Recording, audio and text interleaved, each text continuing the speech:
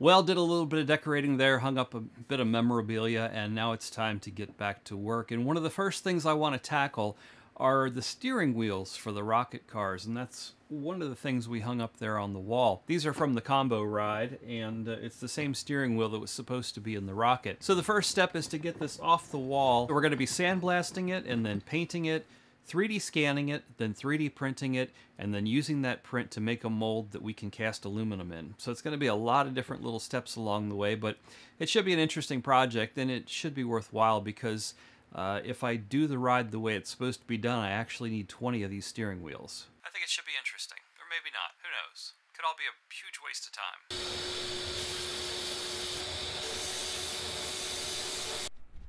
All right, slight change of plans. Just got this out of the sandblaster, and based on the finish that it has, it's a nice matte blasted finish.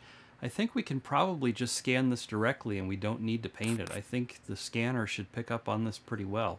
This was a Kickstarter that I backed over a year ago, and I received it, and I think I took it out of the box once and played around with it kind of haphazardly and then never played with it again. So it came with this turntable, which should be nice for just doing that. Got the scanner. Yeah.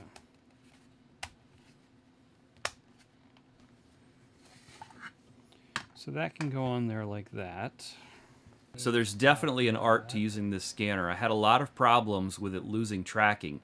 Because this is a 3D object and we want to do all sides of it, we need to stitch together multiple scans. Now we can either do this by moving the scanner around the object, or we can do it by taking a scan of each side and trying to stitch them together with a program. And both of these have their own problems. I got some results, but I wasn't really happy with them. They were kind of lumpy, and they looked like they would need a lot of cleanup in a CAD program to make them usable. So I decided I didn't want to spend any more time on this part of the project, and we're going to skip the scanning and the 3D printing, and we're going to go straight to trying to make a cast from the original. Now, there's a problem with that too because of the way this particular part is made. It takes extra time. So a pattern would really be the ideal way to do this. It's a nice matte sandblasted finish, but it did reveal quite a number of imperfections in that. And I think I want to try to fill those before I do anything else.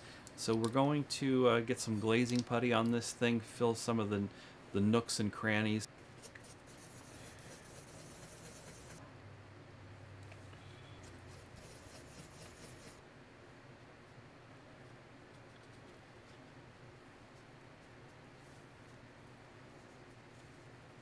One minute, 37 seconds later. Well, I ended up putting on a lot more than I intended to. Just kind of kept going. So we'll let this cure and then see just exactly how big of a mess I made for myself.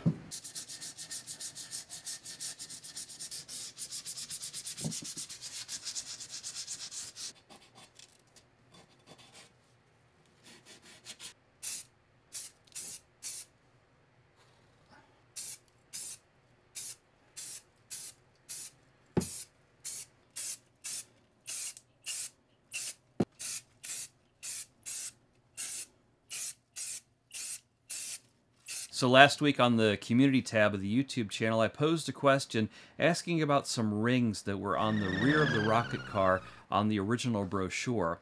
They kind of look like maybe exhaust ports, and got a lot of answers, a lot of suggestions as to what I could use, but I think the resounding answer was that they were a Buick Ventiport. It was just a cosmetic item across the fender of a Buick, and that kind of rings true because we also have the Buick hood ornament, and they were both things that probably could have been purchased back in the day from the J.C. Whitney catalog for next to nothing. Of course, just like all that old stuff, they're stupid expensive now, so we're going to have to work through that because I think I need like 30 of them if I want to replicate that. Another thing I want to do is I need to put together a new flask for casting these in. My old one is too big and it takes too much sand. So I'm just going to make a small one for this job. and just see how it goes.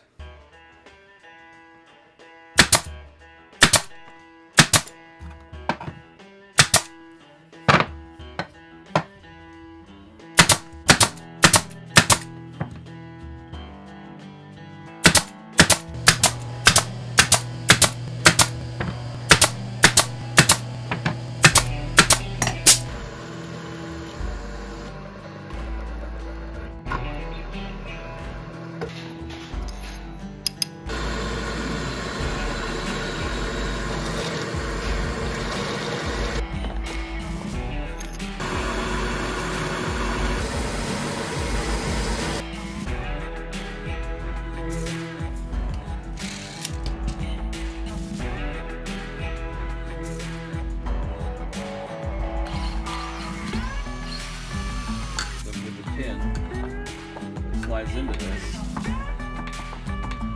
You should tamp them together.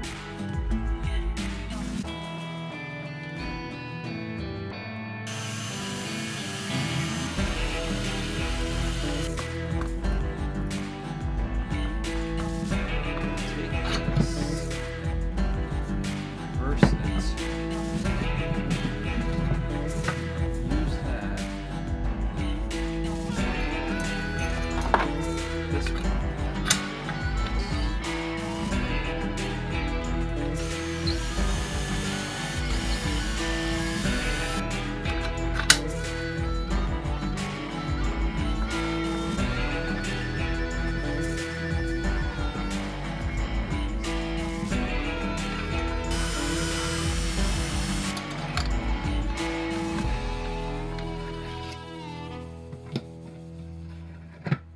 So now that we have our new flask made, I think what I'm going to try to do is actually ram it up. I've got the steering wheel here all prepped, and I think I'm just going to throw some sand in and ram this up and see if I can't make a mold. Now this is going to be a little bit more difficult to go directly from this because of where the parting line is, but we'll work through that. My bigger concern is the electric furnace, whether the 2 kilogram crucible that's in that has enough capacity to actually fill a mold that is using this as a pattern. So that's going to be important to know. So I think we're going to ram this up and give it a try. Because the parting line is in such a weird spot here, I need to do some extra work. I wonder if we can mark the parting line. Yeah, that's actually pretty good right there.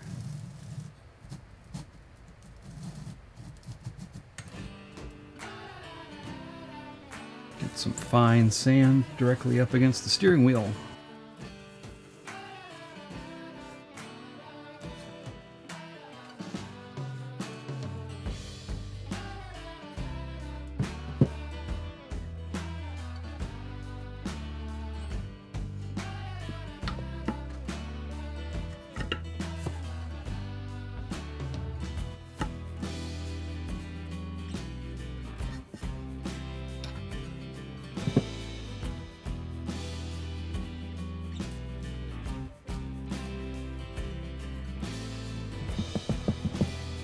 Flip this over and see what it looks like.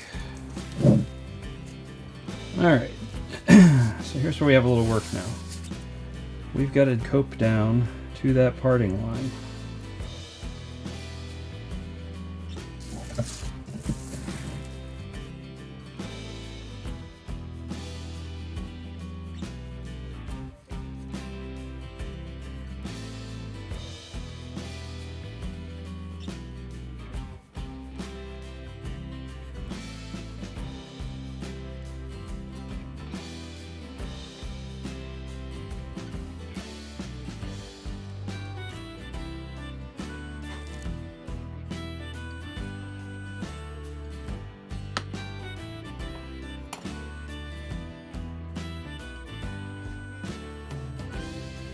Clamp this in.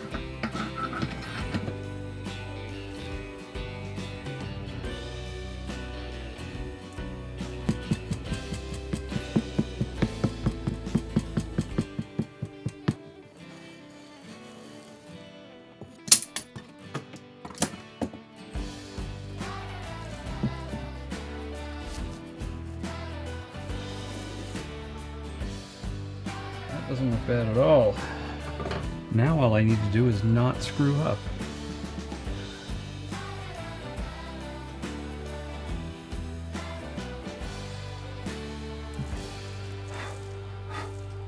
We need a way to get the metal into the mold now.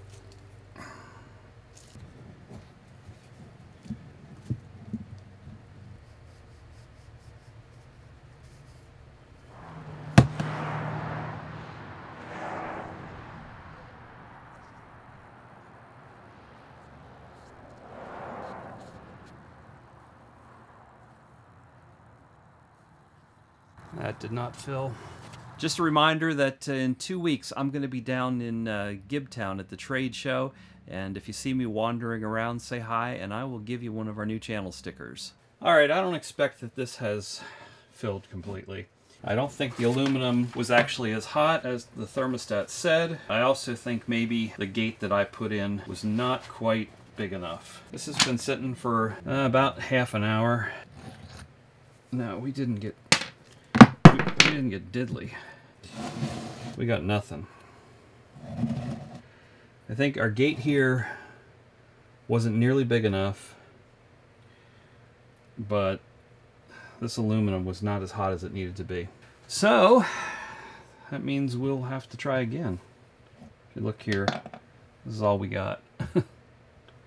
The flask really needs to be a little bit bigger for this to give us more room for gates and runners, but it is what it is.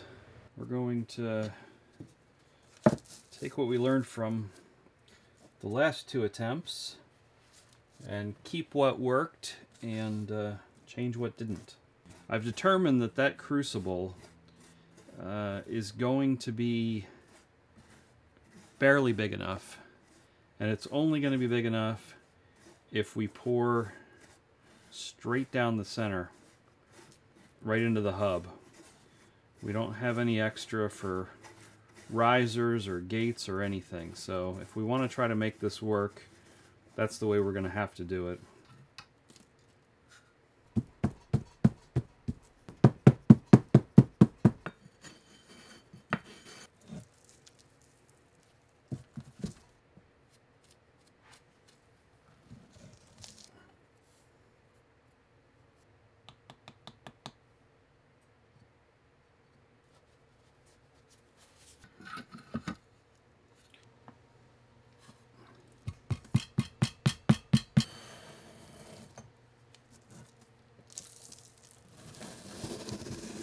Damn it.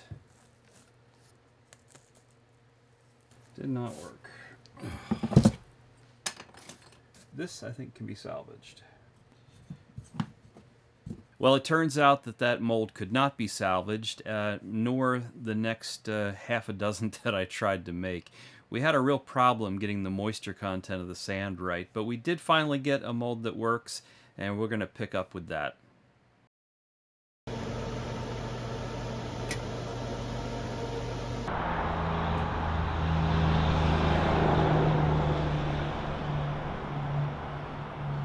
So this has been cooling for about half an hour, and I don't have a lot of hope for it. I really think that aluminum was not hot enough, but we shall see.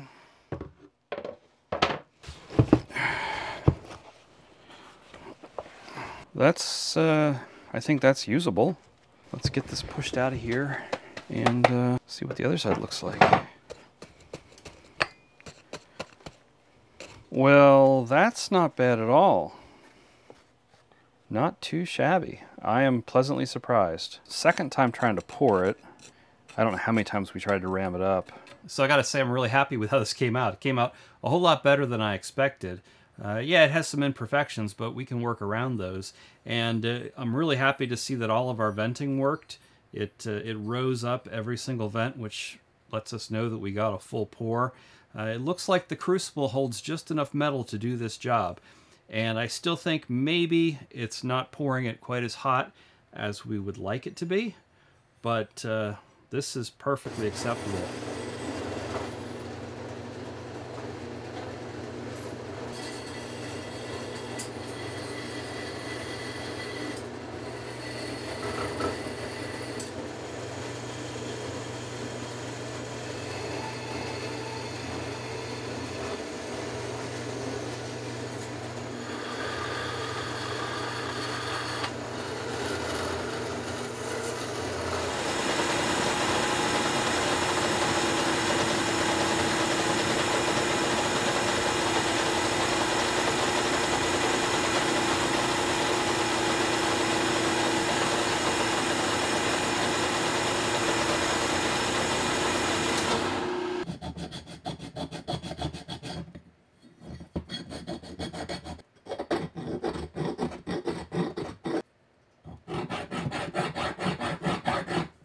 few little imperfections here. I think we can just fill with some JB Weld.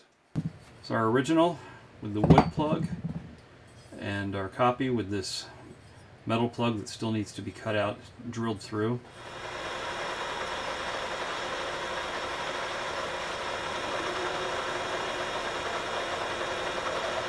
Well, I thought I had a 5/8 inch drill, which is what I need to drill out this hub, but I can't seem to find it, so I'm going to have to get one of those. But in the meantime, what I'm going to do is a little bit of filling of the imperfections on this. And to do that, what I'm going to use is the JB Weld. I'm going to use the JB Weld as if it was a body filler. And my reason for doing that is because it's my understanding that JB Weld will hold up to powder coating. So if I decide to powder coat these steering wheels, the heat involved in that will not affect the JB Weld. And this is sandable and fileable, so we can use it just like body filler, so that's my plan. Mix some of this up on my favorite disposable mixing pads here.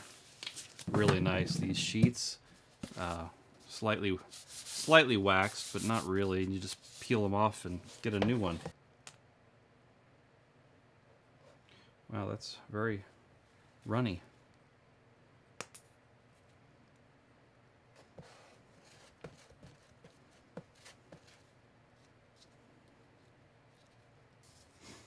And there's a section in here that I want to fill in.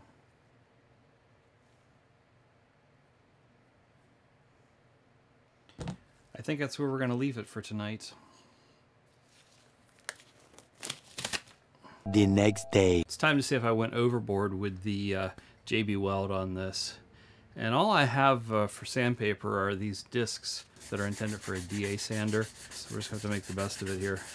Could probably get away with a coarser grit here.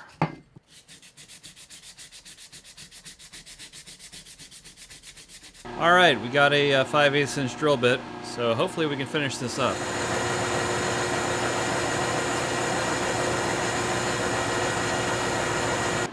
See, I'm actually poking up through there, so I'm all the way in. I just need to put this in the mill now and clamp it down and deck that off.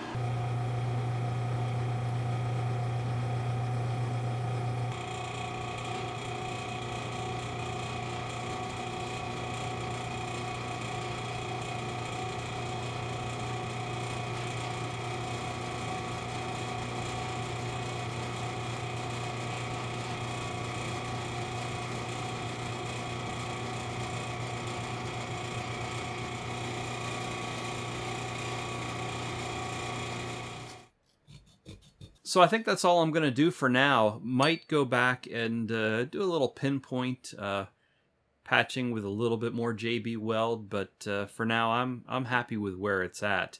And I only need to make 19 more of them.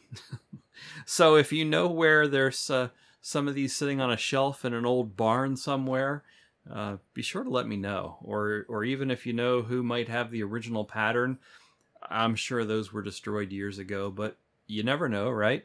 Somebody might have them. Otherwise, I'm just going to persevere and push through and get these done. Next week, I think I'm going to try to powder coat this. And also, we're going to start working on the upholstery. So if you want to follow along with all these projects, click that link to the left and come along for the ride.